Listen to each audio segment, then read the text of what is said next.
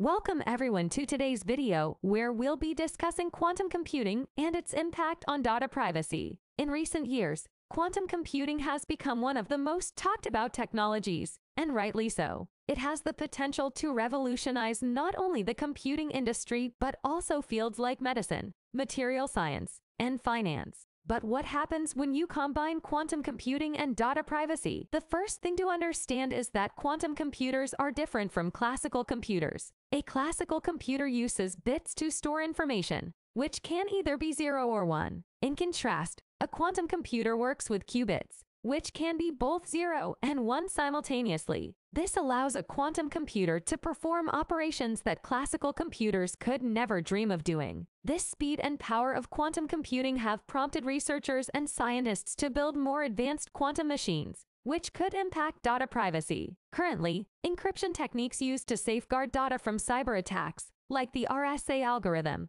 rely on the computational difficulty of factoring very large prime numbers. However, a quantum computer's ability to factor such numbers with ease could render these systems obsolete. This is a significant threat to data privacy, especially when we consider that a majority of our data is stored online, including banking details, medical records, and even personal chatting conversations. But what is being done to curb the threat from quantum computers? One solution in development is post-quantum cryptography, which refers to cryptographic algorithms that are resistant to attacks by quantum computers. These algorithms are based on entirely different mathematical problems compared to the encryption algorithms used today. For example, lattice-based cryptography, hash-based cryptography, and code-based cryptography are some of the techniques in development. However, post-quantum cryptography isn't the only answer to quantum computing. Another solution is quantum key distribution, which uses the fundamental principles of quantum mechanics to transmit secure keys without the risk of eavesdropping. With QKD, interception and transmission can be detected and alerted. This could ensure that even if an attacker can access our data,